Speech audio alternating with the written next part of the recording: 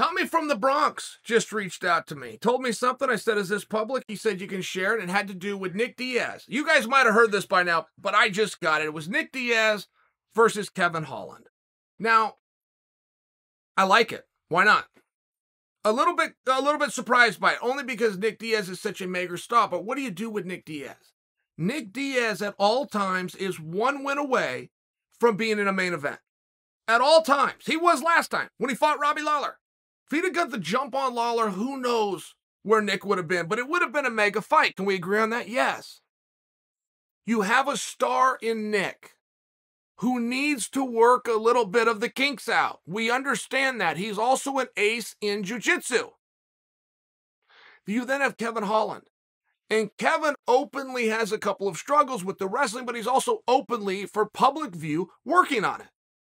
And Kevin is going to change weight classes down to 170 pounds, so we've been told. Is that good for Nick or bad? In all fairness, don't forget, Nick, who you believe is a 170-pounder, did his last fight at 185, so does it overly matter? Now you got two guys that think they're 70-pounders that are willing to go 85. Maybe that solves a problem. But you still have to play your Nick Diaz card very carefully.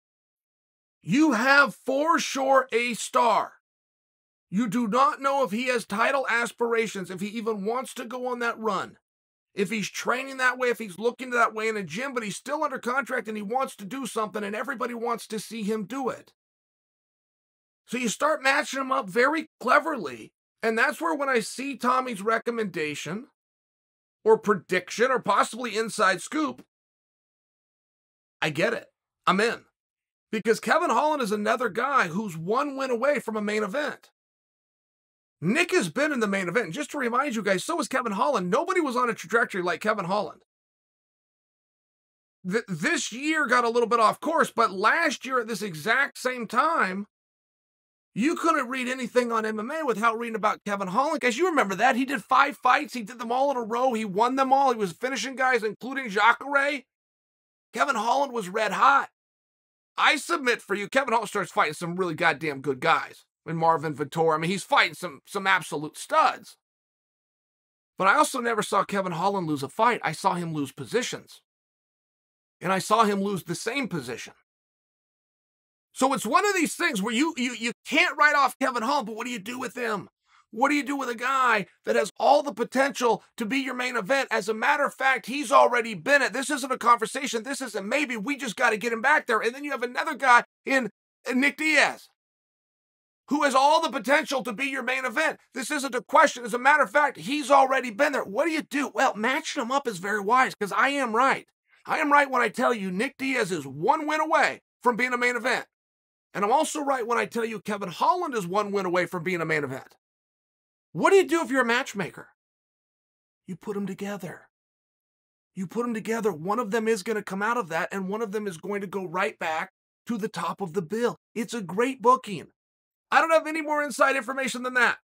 This could be something the kids are talking about on the underground. I haven't seen it yet. I'm sitting over here with my 2 viewers selling my window sheen, and I got a text from Tommy from the Bronx, but it makes sense to me. I like the match a lot.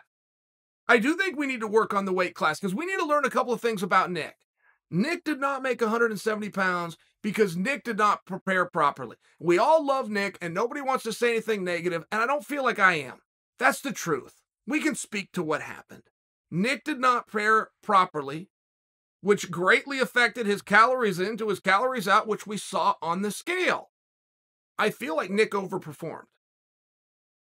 I don't know if people can remember well enough. We have very short-term memories, right? Just as human beings, but particularly in this sport. How often do we come out after a fight? That was the best fighter in the world.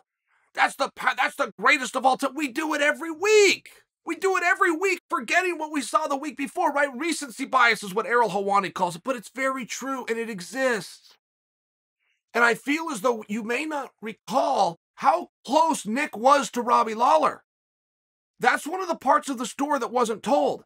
That fight was harder than Diaz was prepared for at the time. It was harder. Robbie had more of an output than Nick remembered. Robbie stood his ground. Robbie was going to the body, punching holes in the gas tank. The fight was harder than Nick thought it was going to be. But Nick was performing That fight was much closer than even Nick knew at the minute he said, let's call it for the night. Let's hit the showers. It was closer than Nick knew.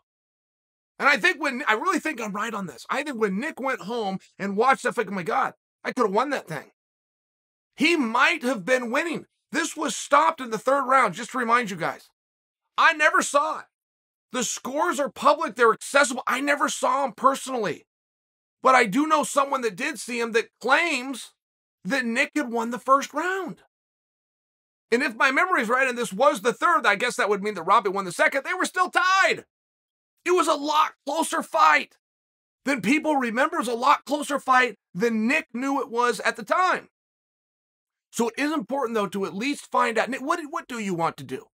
Is this a cash grab? That's okay. Everybody goes through that part of their career. But is that what this is? Or is this about contenderships? Is this about getting back? Is this about performing to the best of your abilities, working the rust off, using the Lawler fight, building some momentum, going there with Kevin Holland, getting inside, touching him up a little bit, going to the ground, doing the whole bit? Is that what this is about? Because it would matter. It really would matter. And that star that is Nick Diaz is still a star. But generally, you will put your stars against the absolute top guys. Generally, skills and popularity go hand in hand, but not always. And not always also when it's explainable, as Nick. He'd been out for 5 years. He'd been out for 5 years. How great do you think he's going to look when you put him in there against a future Hall of Famer? Right? And then it turns out he looked pretty damn good. But what do you do? And where's his head at? Is it 3 rounds? Is it 5 rounds? Where are these guys going to fight? What weight class is it going to be at? Because I will tell you what's on the line.